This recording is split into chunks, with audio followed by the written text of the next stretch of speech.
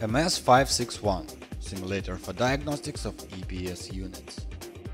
The device detects failures of units, simulating real operation in a car. 5 connect and power cables at customer's choice are included in the equipment set. For instance, let us test power steering pump. Connect the cable to the unit and the controller. The program detects the type of a connected unit automatically. Simulation of real operation is launched with the button Next. The controller connects the battery, ignition and then starts the engine. Connect the diagnostic scanner to detect errors saved in the pump control unit.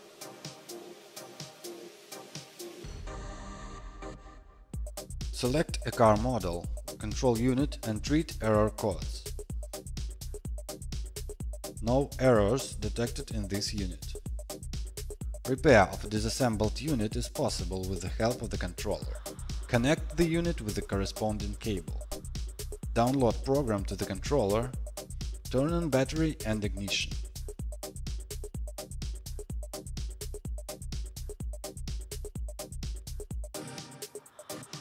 Analyze the board operation, in particular, signals coming from a car with an oscilloscope.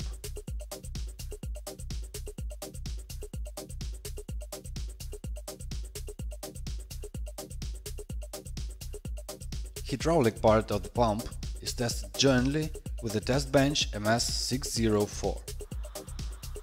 Analyze flow and pressure parameters through simulation of different operation modes.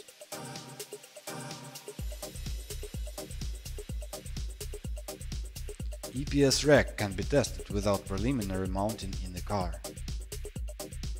Testing procedure of EPS racks is the same.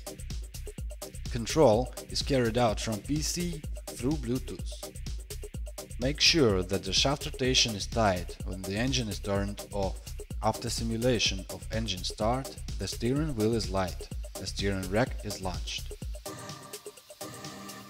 Connect the diagnostic scanner.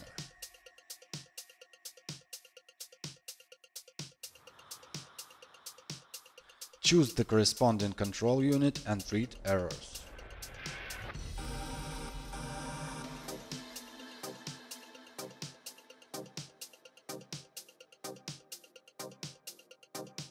Failure of engine torque sensor is detected in the memory.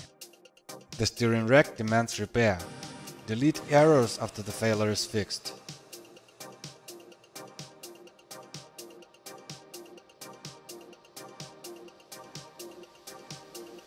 Steering racks can be tested in the car without preliminary dismounting. Disconnect car sockets and connect the controller with a special cable.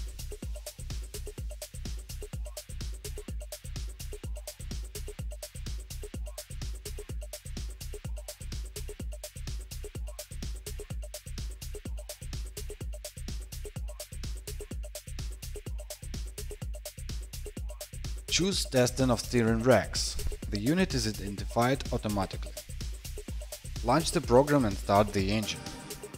The device detects failures of a unit with the diagnostic scanner, eliminating failures of wiring and other electrical parts.